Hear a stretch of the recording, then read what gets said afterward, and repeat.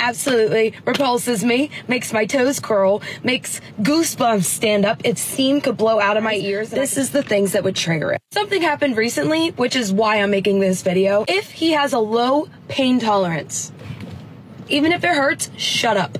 Shut up. I don't want to hear you whine about it. Maybe because I have a high pain tolerance, but I just feel like if you are going to complain because like, I stubbed my toe and it really hurts. I can't go up the stairs anymore because my toe really hurts. Grow up.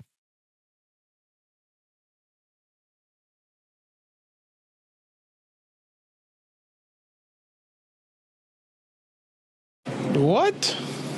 Yeah, I guess that she's thinking that we're robots or something in this one. Cause you should be able to say ouch when you get hurt. Now you won't believe the rationalization for cheating in this next one. I love you. Just a date. Just a date? You're not supposed to be... I'm gonna walk down the aisle with him. It's a date. How can you go on a date with somebody else if you're dating me? Easy. Do I just go? Like, I'm dating you, I'm dating him, I'm dating Bob. I mean, I'm dating. What? My mom told me about you, man. And I tried to tell her that you was not that type. And can't spend $75 or $100 on a first date. He just shouldn't be dating. A person shouldn't feel entitled to have a gentleman spend a certain amount of money on them just to prove that they're interested. But I'm sure there's more to this. Wants to take you on a walk or go for coffee on the first date? Say no thanks and move on. Do you think the guy that spends $4 on you for the first date for a coffee or for a cookie is going to be an overflowing fountain of effort and enthusiasm for you moving forward? And who's to say he won't? Actually, it says a lot more about a guy that is careful with his money rather than someone who just flings it around hoping to impress someone. But what do I know? New outfit, nails done, hair done, maybe buy some new makeup or perfume or jewelry. Jesse, it's not about the money. On the first few dates it is. On every date moving forward it is. And there we have it. I guess really nothing more need be said here. Yeah, there are in fact a decent number of married couples out there whose first date was a walk in the park or a coffee date. Because if those wives likely had that same mindset, then they likely would be single. Next we got just an utter denial of basic physics. Can we just also say we don't actually need gravity? What do you mean that we don't need gravity? What if it was never invented? Invented by who? Sir Isaac Newton. Isaac Newton created gravity? Whoever created gravity, someone did, but we don't actually need it. There was a time on Earth before gravity existed? Yes. What do you mean we don't need gravity? I'm curious about that statement. We just don't need it. But like, what do you mean? The moon doesn't have gravity. Oh boy. It does. But what do you mean that we don't need gravity? I don't understand that statement. What do you mean by it?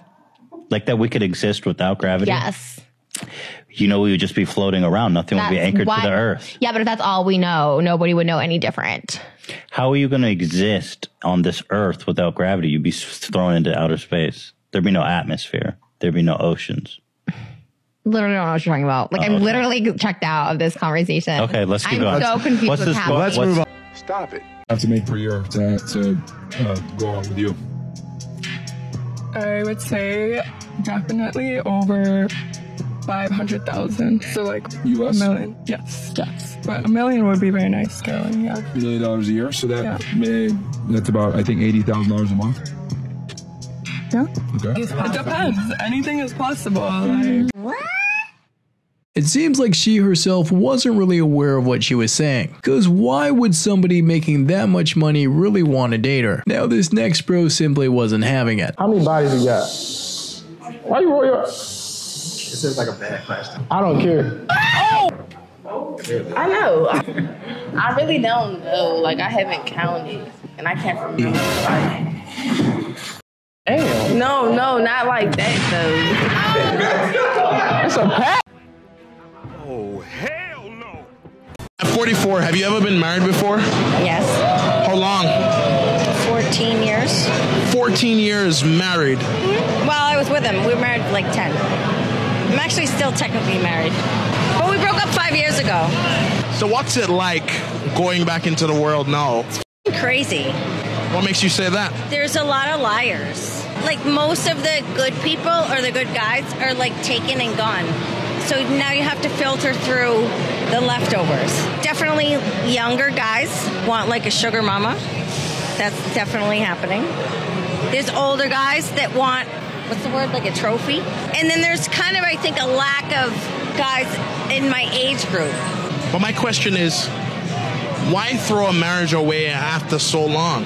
Well, I didn't throw it away. I tried to make it work. It didn't work. Okay, I want to hear the ex-husband's side of the story and then we can decide. Because people can just be so quick to blame others. Now this next bro just wanted a peaceful night of rest. Hey, so there's something I've been thinking about lately. Could we like normalize putting whether you snore or not in your dating profile? You know, just like you're hot, you know, you make a lot of money. It ain't worth it, man. Like, what? I don't want to be here. I do not want to be here right now. Please. I have work in the morning. I can't do this. My disappointment is immeasurable. You're in a relationship and someone does something that's a non-negotiable, you don't need to sit there and convince them why they need to do this or control them. Instead, go simply, hey, look, I don't want to waste my time. I think you're a nice person, but look, if you do this and this and this, that's fine, but we will never be in a relationship. Is that fair? Are we clear? And if they don't want to do it, or if they're not open to changing and not doing the things that you're against as a person, then walk. So you know what? I wish you the best. And walk away. They will respect you. They say that it's better to be respected than to be liked, because you cannot control how others act while you can control your ability to leave. You can get some money spent on, but you gotta earn it first. No? Damn, man. That's okay. She look like she just wanna cash out, please. Damn. If you ranked yourself on a scale of 1 to 10, what would you do? Yeah, let's get back to reality. No, I'm in reality. No, you're not in reality. I'm in reality. You're not in reality. So you ain't this combative, man. If you really want to say you're a 10, that's fine. But show me what the model contracts are. I don't want to be a model. I didn't ask you whether you want to be a model or not. Somebody asked me today. But you're not. But man, you're not. But you're not that. Come on. But I would never ever think to call myself a 10 because I know I'm not a 10.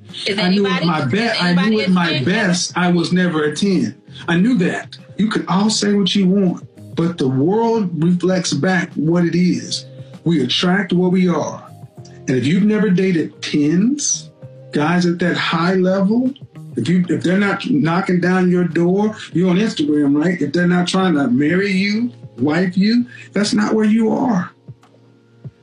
You can call it whatever you want to. You can have 10 energy all day long, but that's not it. It's great how he introduced honesty by using himself as an example, cause it's just okay to not be a 10. Now there's just no words for this next one.